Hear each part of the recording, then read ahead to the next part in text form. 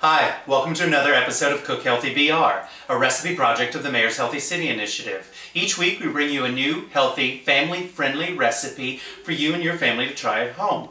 Let's get started.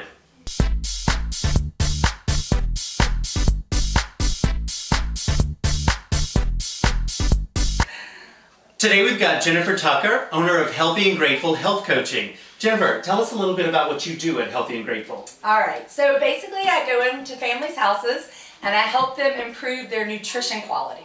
So we start where they are, we assess what they're eating at the moment, and then we take baby steps toward the right direction.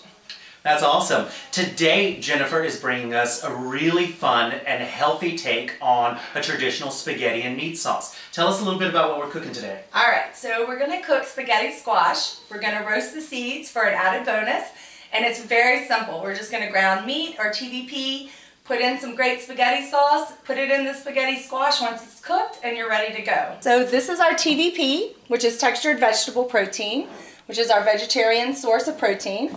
Then we have buffalo meat, which we'll brown and use in the second dish. And then we have the spaghetti squash.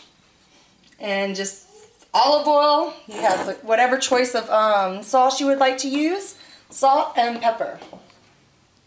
All right, let's get cooking. All right, let's do it. So cutting up a spaghetti squash or any of our big hard squashes can be really tough. You want to be really careful when you're doing it. Jennifer, show us how it's done. All right, let's see if I can do this. This is the hardest part of the meal.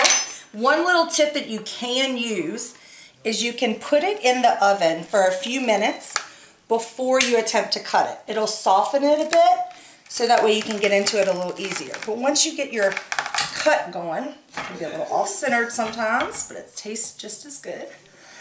And we've got it open. I'll take the knife and we'll get it out of the way so that we don't cut ourselves. We're going to scoop out all of these seeds. We'll each grab a spoon so we can work Thank you very much. At the same time. You want to use olive oil or whatever you normally use to grease your pan before you brown the meat. Olive oil is a great choice. It's really high in omegas and it's really good for you.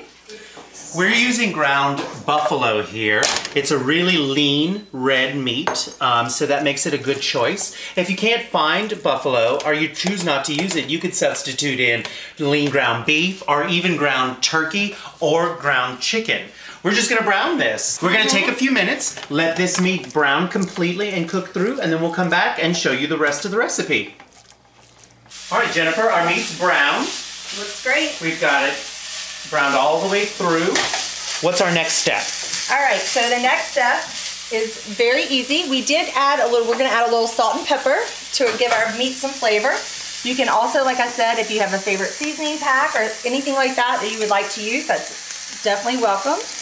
Could we add any fresh herbs to this? Yes, we could. And I normally add onions and garlic to mine to give it that extra kick, because I really, my whole family really enjoys that. And then it's super simple. All you have to do is make sure you give it a good shake. You get your spaghetti, if you can open it. All right. There you go. And you just pour your sauce right on the meat. I did drop the temperature on the stove just so we wouldn't have any splatter back on us. Safety first every time we're cooking. And how long do we need to let this simmer? I would just let it simmer for about 3 to 5 minutes just to get the sauce nice and hot, and then you'll be ready. And then you'll get your squash out of the oven and you can just scoop it right into the squash. This couldn't have been easier or faster. All right. That's great. We'll be right back. As soon as our spaghetti squash is done cooking, we'll show you how to take that squash and turn it into a really good substitute for actual spaghetti. Our squash is done. It's baked in the oven for about 15 minutes. You can see it's got some good color on it. How do we treat this? All right, so basically once you know that your squash is cooked and tender, you're just going to take your fork and you can see how it's got its name. Looks just like a noodle. You can slowly just pull it out. There you go.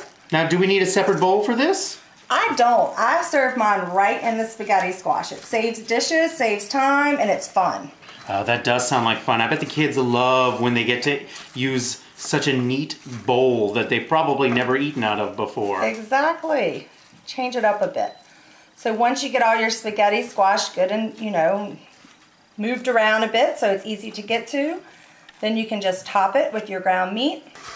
And spaghetti sauce and we're good to go. All right, I'll grab the spaghetti sauce. All right. And we can get going. Another trick, if you like Parmesan cheese, you can always finish it off with Parmesan cheese on top, if that would, make it more enticing to your family.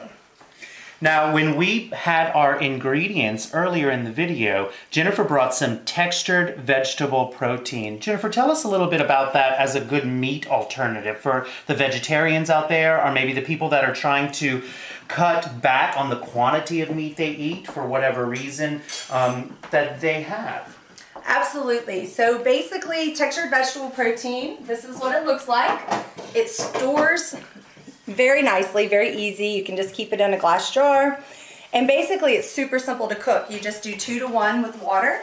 You boil the water, you add the TVP, and you'll see it absorbs the water and rehydrates. And then you can season it.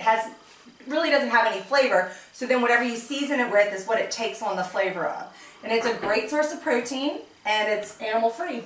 Great. Jennifer actually brought us some with some TVP in it.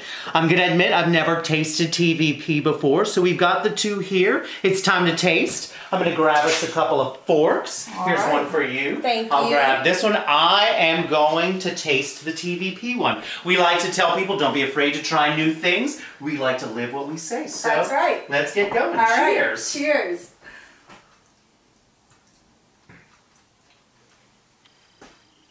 That's very good. I would not know that there was something as unusual as textured vegetable protein. You can get it at just about any health food store, correct? That is delicious. This is such a fun dish. It came together super quick. The hardest thing was cutting that spaghetti squash. Once you got that done, really about 15 minutes start to finish. So this could be a really easy, fun, super nutritious work night meal, something quick that you can put together with ingredients that you probably already have in your house. You can find out more information about Jennifer and her health coaching business by visiting her website or her Facebook page. We've got those links in the show notes. You can also find out more information about this recipe and everything else that Healthy BR is doing by visiting healthybr.com. Thanks, Jennifer. Thank you so much. It was a pleasure. My pleasure.